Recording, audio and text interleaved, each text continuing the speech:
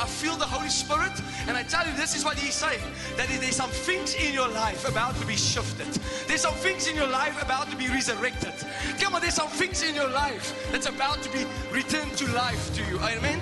We all think about God the Father as our Heavenly Father. But I've got news for you. Before Christ came to earth, He was not God the Father. God the Father was called Elohim, or the great I am. I am that I am has sent me. Now, if you think about the word I am, come on, I want you to stand still at the word of I am. Our Father's name is I am. I am the God who heals you. I am the God who delivers you. Not will be, not if it's a good day or it's a bad day. No, no. I am that I am. The word I am that I am means I can never change. I am the same yesterday, today, and forever.